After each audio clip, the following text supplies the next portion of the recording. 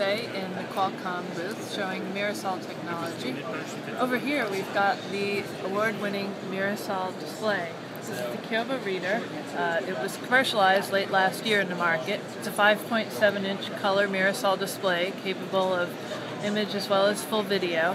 We were awarded the SID Display of the Year, Silver Edition, for achievements in the technology this year, so we're really excited about that award.